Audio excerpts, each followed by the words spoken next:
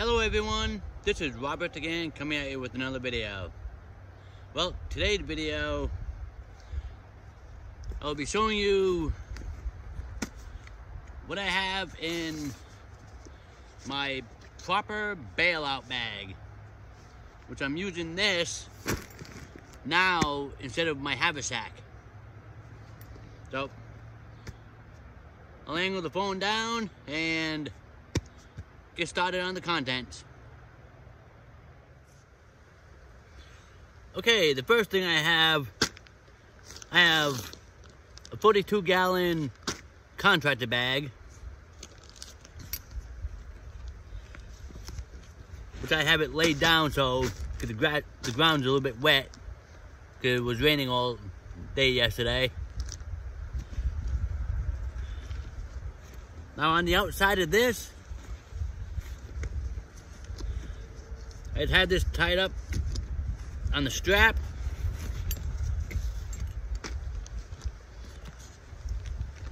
Is my shimandana. It's kind of like a shamag, but it's a little bit, it's like 1 inch bigger than a shamag. It's made in the USA, hand woven in the USA. And unlike a shamag, I don't know if you can see, but there's, all along the edge, there's a hem.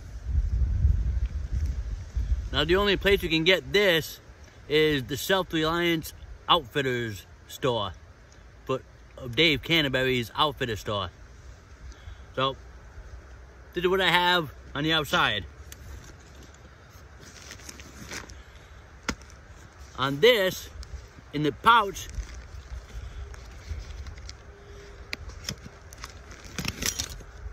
I have the Pathfinder canteen and the nesting cup and a black piece of cloth so I can put this right in here without getting all the inside of the cup all black after I put this in the fire.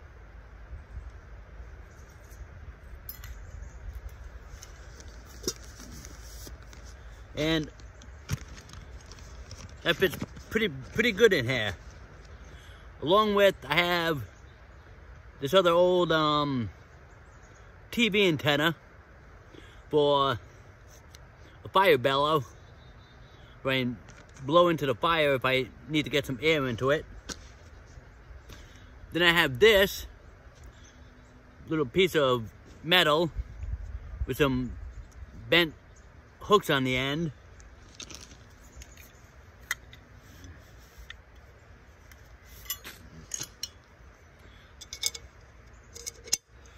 When I put it in the holes of the Pathfinder cup for a bail handle, I can use this as a mini cook pot.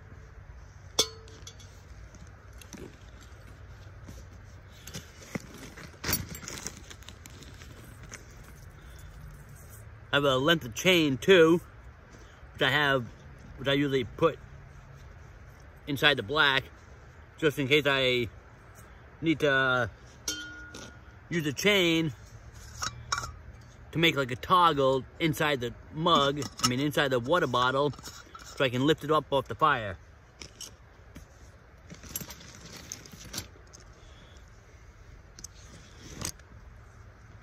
I have this paracord bracelet that I got from Justin Lunt that he made when he sent me the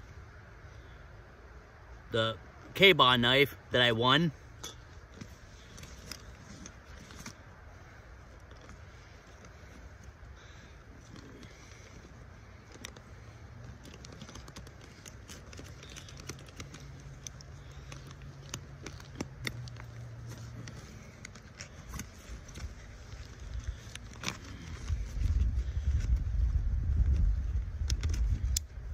I have this big climbing carabiner, this locking carabiner, just to have on the outside of it, just in case I need whatever. I have my little spork that I got from Walmart a long time ago. Then in this side pouch, I have my soya squeeze.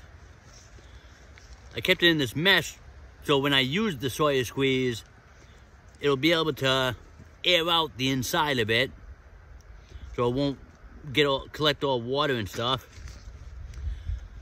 I had this big tubing, like this water tube. Well, it's like, well, this is from a fish tank, or this is for a fish tank.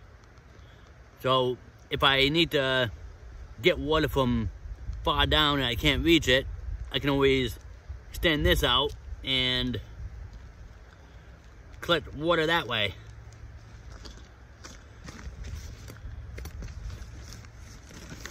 Now let's go on the outside of these. This one, I have the SOL survival blanket tarp. I got this from in New Hampshire last time I was here camping.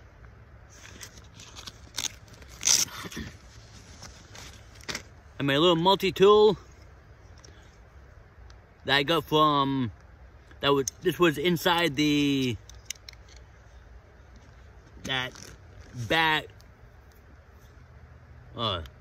with the knife and everything. I had the bag in here, so I'll show it to you after. I have this old compass with this orange lanyard from my late father-in-law. Compass works pretty good. There's a little magnifying glass over here too, so I can start a fire with this if I need to when it's sunny out.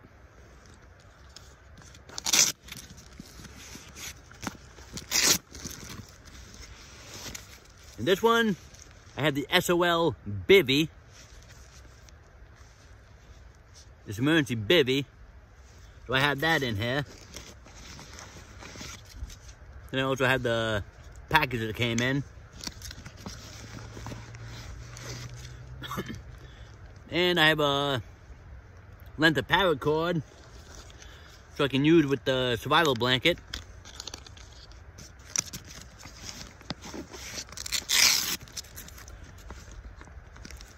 Then in this pocket, in this pouch, I have that emergency candle that Matt Odell sent me when he sent me all those fire starting stuff with that, also with that wooden hand defense weapon that he made. Then in here, I have my flint and steel kit that I got from Native Survival, this Native Survival store. And that's it for the outside pockets. Now for this back pocket, I have my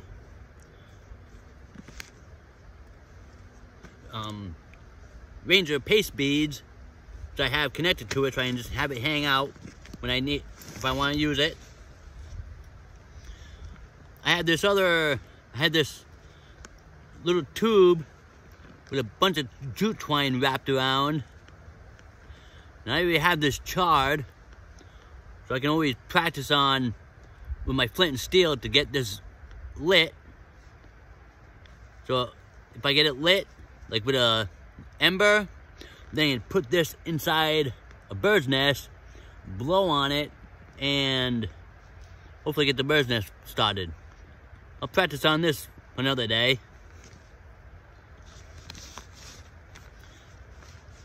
Pair of leather work gloves.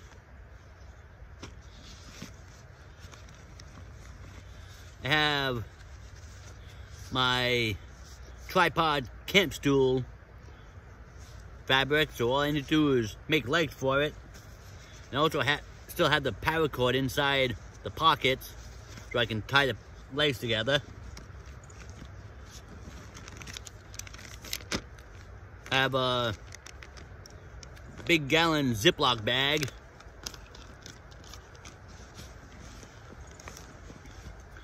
I have the cover for my Pathfinder cup, so I can get the water to boil faster.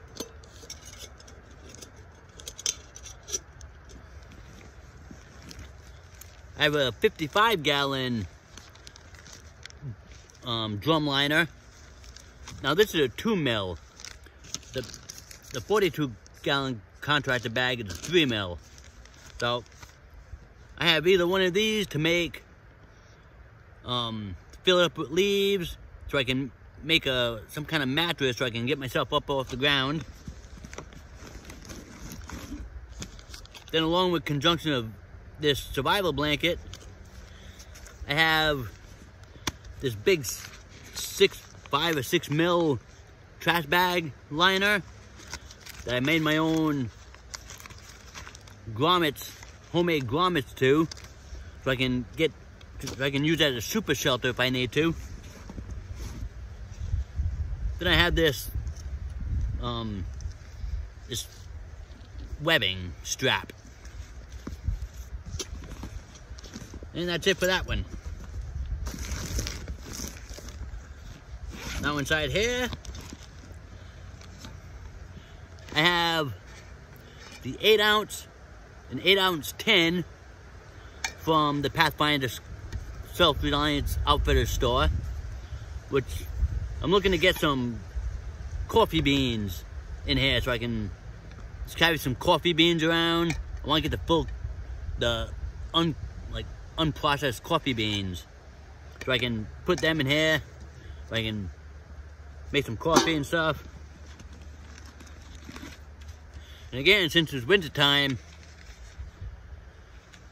I have these reusable hand warmers.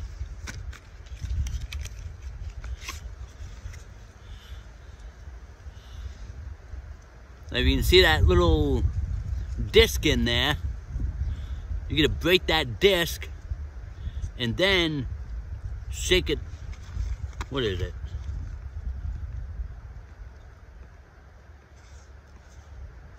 You're gonna break the disc and it'll activate this. Then you just put it in your glove or something, it'll keep your hand warm.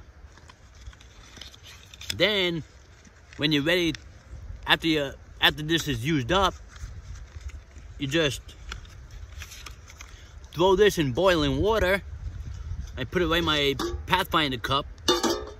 You just, I think it's when the heat runs out, warmer can be rejuvenated with boiling water. So then after you rejuvenate this and put it away, you can reuse it again. Now I have this bag to have some coffee, ground coffee in. I have some hot chocolate. I have these two little containers again with sugar.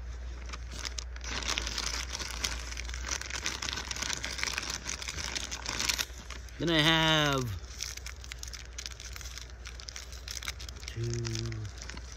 rid of the coffee. I have 4 things of instant Folgers coffee, so in case I just want to hurry up and have a coffee. Then all these are wild strawberry drink mixes. So you just, after I would filter water out of a stream or something and have it in the cup or in the water bottle, I just put some of these inside the water. I'll have strawberry flavored water.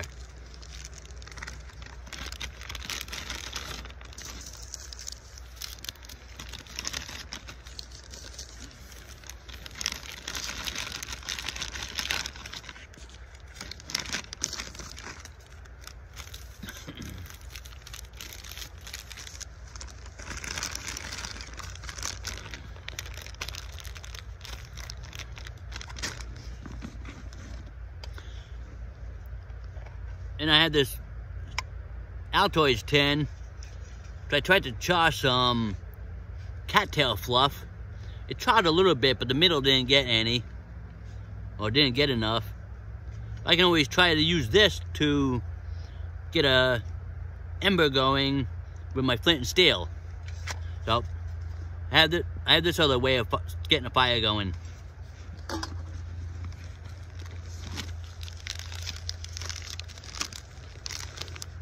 I have a Ziploc bag of trail mix. The trail mix I always bring along with me.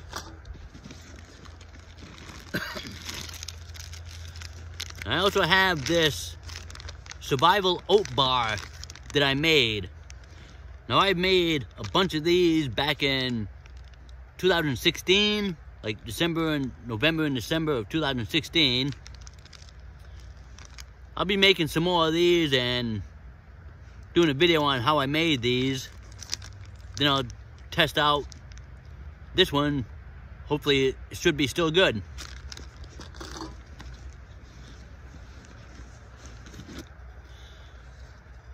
I have my couple pieces of fat wood.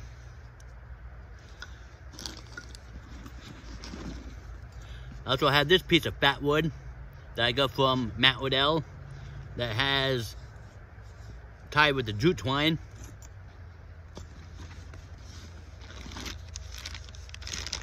I have my phone charger, my portable phone charger.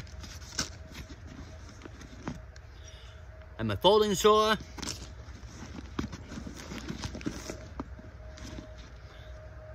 I have a hank of rope. It's not paracord, but it's just regular braided rope. I have my pocket chainsaw.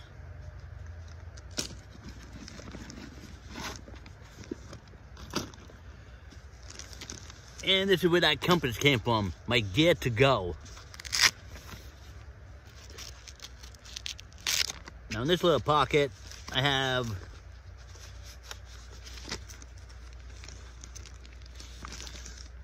hand sanitizer.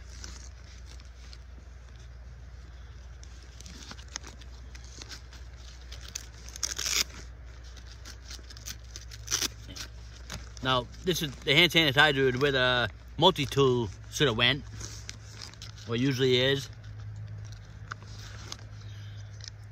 This one has the compass.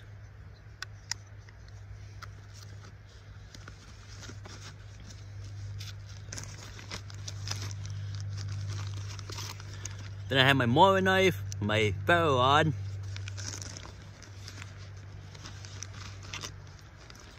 I have this flashlight, I forget the name of it, but it has 300 lumens for the highest, then I think 175 for the lowest. Then it has a strobe light, so has the highest, lowest, and strobe light. Then the regular pouch, I have my sewing needle kit, all the different, like 3-4 sizes of sewing needles, plus the 2 curved ones. Plus there's some thread in here too. I have this little medical kit with some band-aids and toilet paper. Plus I still have on my belt my other medical kit. I still have all this Gorilla tape.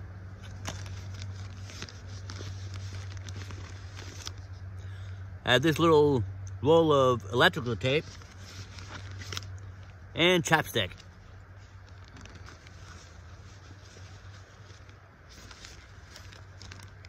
And that's it.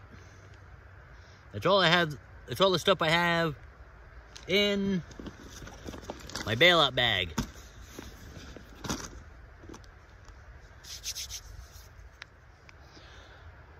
And there it is.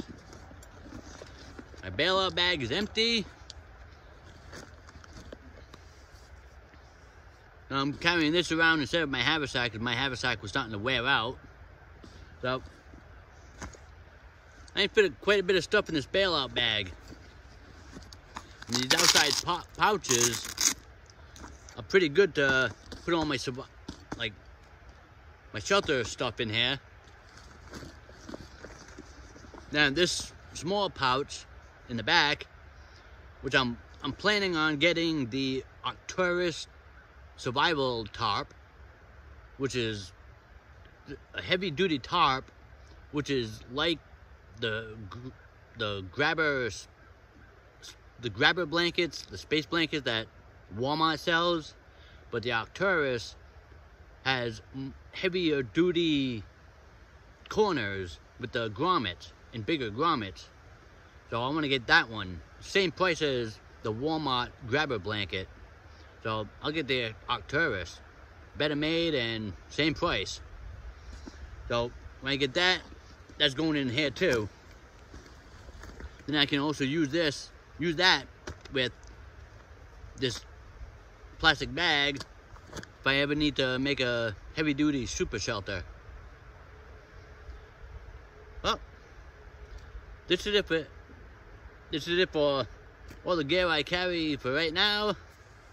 And I hope you enjoyed this video.